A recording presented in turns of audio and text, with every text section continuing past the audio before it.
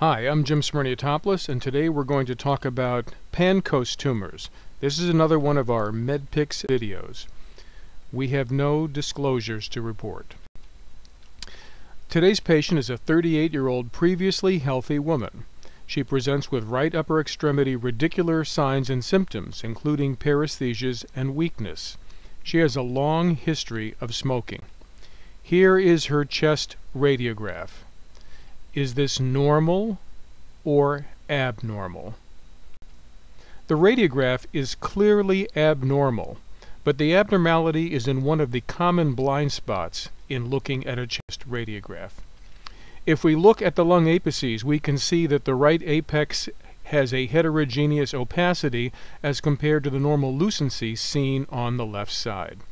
So we have an opaque right apex as compared to the normal lucent left apex. This patient has a Pancoast tumor.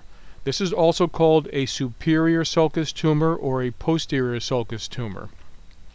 Approximately 95% of patients who have Pancoast tumors have a non-small cell lung cancer. Approximately 52% are squamous cell carcinomas. Adenocarcinomas and large cell carcinomas of a lung each represent a little more than 20%, and less than 5% of Pancoast tumors are small cell carcinoma. The Pancoast tumor is named for Henry Pancoast. He was from the University of Pennsylvania, and he was the first American professor of röntgenology. Pancoast tumors arise from the lung parenchyma, but they usually do not produce pulmonary symptoms. Instead, they grow and invade the local structures. They may invade the bone and nerves, causing pain in the shoulder, scapula, and elbow, and weakness may occur in the same regions. When they extend to involve the sympathetic chain and the stellate ganglia in the neck, they can cause a Horner's syndrome. The classic presentation of a Horner's syndrome is ptosis, meiosis, and anhidrosis. Some of these patients will also have extension of the Pancoast tumor into the vertebral column by passing through the neural foramina, where they may press on the spinal cord and cause paraplegia involving the lower extremity, which can mislead the clinical examination.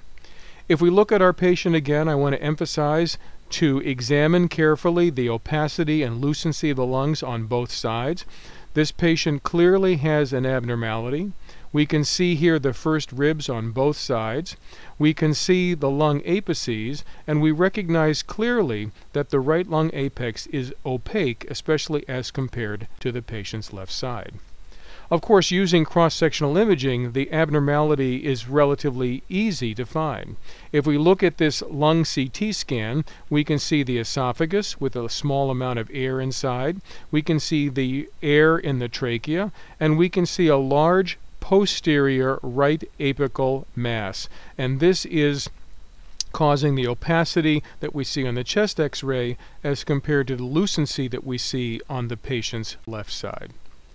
The treatment for Pancoast tumor includes staging with MR and CT to involve the entire body, including the brain and the liver. Many patients will undergo PET imaging.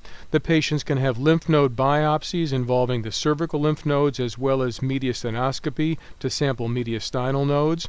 And treatment can involve radiation alone or a combination of preoperative radiation, surgery, and postoperative radiation. The 5-year survival for patients with Pancoast tumors is approximately 30%.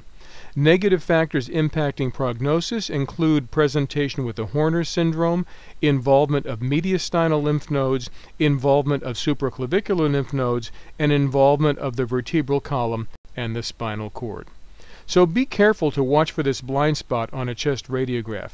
Examine the entire radiograph carefully and especially note the lung apices and make sure that they have the same degree of penetration and the same degree of lucency or opacity.